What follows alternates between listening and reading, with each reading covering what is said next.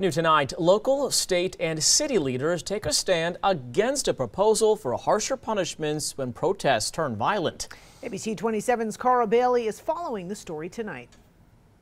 Just after the deadly insurrection in Washington, D.C., members of the Florida House and Senate filed matching bills. Now, they say that the goal is to keep protests peaceful, but Tallahassee Mayor John Dailey says that the bills could actually have the opposite effect. Both bills would increase the punishment for violent acts during protests from misdemeanors to felonies, requiring those jailed to wait without bond for first appearance and hold cities responsible for damage to property. While those behind the bill, introduced by Governor DeSantis, say the goal is to prevent displays like those the country witnessed at the nation's capital, there are concerns that it would keep people from protesting altogether. Today, Mayor John Dailey publicly spoke out against those proposed bills, encouraging people to reach out to their local representatives to vote against both bills. I will state again, you have a First Amendment right to redress your government. You have a constitutionally protected right to tell us what you think we're doing wrong and how we should fix it.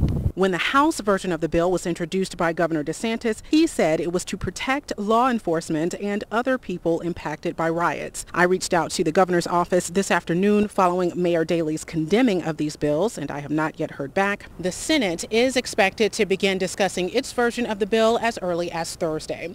In Tallahassee, Cara Bailey, ABC 27. The House will hear the bill Thursday with a floor vote to follow on Friday.